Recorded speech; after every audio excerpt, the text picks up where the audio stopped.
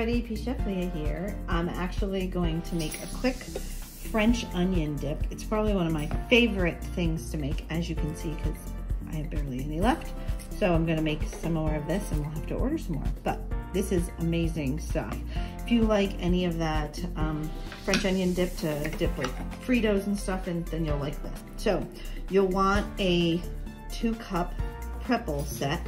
The 2 cups is all the way up to the top. 1 cup is just below the rim, and that's how much cream cheese, or sour cream, sorry, you'll need.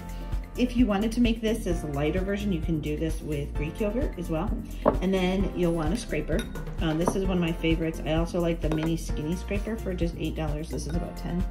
And then you'll need a tablespoon measuring spoon in order to measure a tablespoon of the French onion. So it's a tablespoon of the French onion and the 1 cup of the sour cream.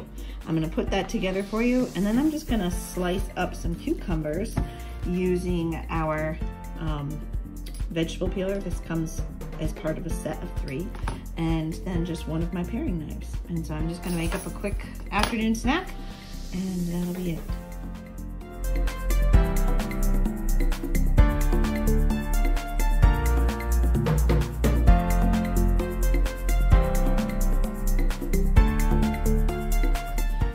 There we are. So we can actually use this dip inside our cool and serve trays.